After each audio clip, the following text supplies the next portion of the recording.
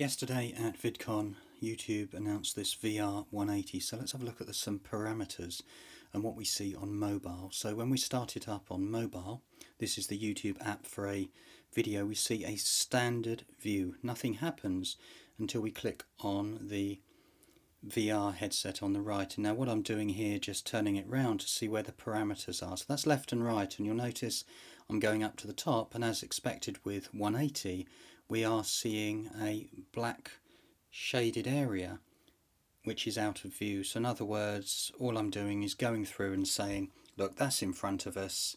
If we look to the left, as expected, to the right, up and down, then we get a 180 view. For those people without a VR headset, they will not see anything on desktop or mobile unless you turn over to the VR mode.